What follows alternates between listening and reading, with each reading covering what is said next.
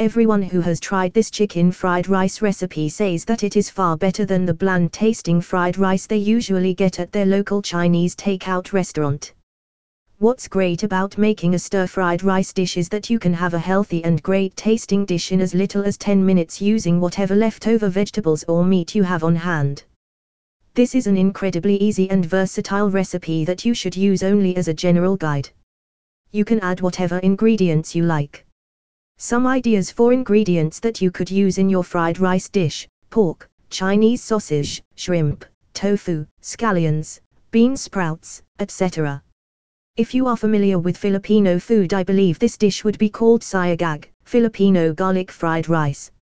As for sauces, you can use light soy sauce along with a little bit of dark soy sauce. This is what gives fried rice its darker color, some sugar or agave for sweetness, fish sauce, etc. It's all up to you.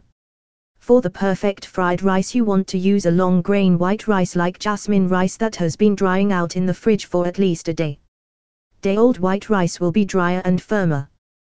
This will allow you to easily break up the rice, so it will be perfect for frying and holding on to sauces.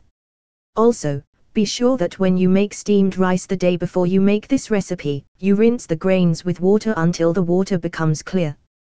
This will help prevent the rice from becoming sticky. For this recipe I used frozen vegetables, peas and carrots, and some roasted chicken I purchased at the local supermarket. The ingredient amounts in this recipe will make enough for 2 people, or 1 really hungry person. When making fried rice, you don't want to overcrowd the wok or pan, so this portion size is just right. This recipe is also quick enough to make that making multiple batches isn't really an issue. For this recipe I used Kikkoman brand preservative-free stir-fry sauce, as that was all I had on hand. This stir-fry sauce contains soy sauce, sugar, vinegar, mirin, sweet cooking rice wine, sesame oil, garlic powder, and ginger. The regular, not preservative-free, version of their sauce contains oyster sauce in addition to other authentic Asian flavorings and seasonings. If you can find this version, this is the one I would suggest purchasing. In order to add some additional flavor to the fried rice, I added about a half a teaspoon of oyster sauce. I didn't list oyster sauce the ingredients below, as it's better to use the regular version of the stir-fry sauce, of which this ingredient is already included. If your stir-fry sauce doesn't list oyster sauce as an ingredient, add about a half a teaspoon of oyster or fish sauce for extra flavor. Ingredients: times 2 cups white rice, medium or long grain, like jasmine. Times a half cup chicken. Times a half cup vegetables defrosted, I used a mix of frozen peas and carrots. Times a quarter of a medium-sized onion diced.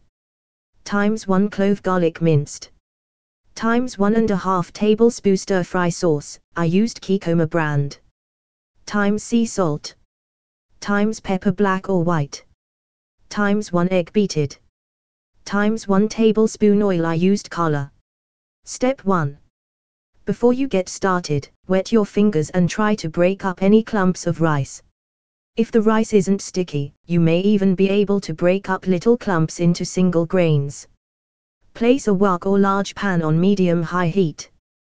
Once the pan is hot, add either a bit of oil or a bit of butter. Step 2. Once the oil starts moving around, or your butter melts, add in the egg. Step 3.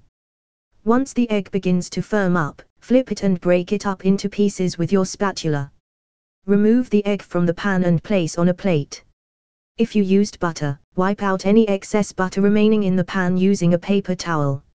Step 4. Add about half of a tablespoon of oil to the pan. Once the oil is hot, add in the minced garlic and onions. Step 5. Saute until the onions start to become translucent. Step 6. Add your defrosted vegetables to the pan. I used a mix of peas and carrots. If possible, add in vegetables that take the longest to cook first. Keep stirring everything around until the carrots become tender. This should take about 2 to 3 minutes. Step 7. At this point you have a couple of options to consider, as you don't want to overcook your veggies while frying the rice. If you are using a wok, you can move the vegetables up one side of the wok, less heat there, and add a bit more oil to the empty side to fry the rice in. However, if you are using a regular pan, it's best to remove everything from the pan to a dish to be mixed back into the rice later. Once you have added about half a tablespoon of oil, toss the rice around until fully heated through. After the rice is cooked to your liking, either heated through, or so hot that the grains are dancing on the pan, go ahead and mix your veggies together with the rice. Step 8. Sprinkle in some salt and pepper. You don't need much salt as the sauce usually contains quite a bit. Then drizzle in the stir-fry sauce and the oyster sauce evenly over the food. Mix well. Step 9. Add in the cooked chicken and mix together well. Step 10. Add in the cooked egg and stir. Remove the chicken fried rice from the heat and serve. Now that you have learned how to make chicken fried rice, please be sure to view these other rice recipes.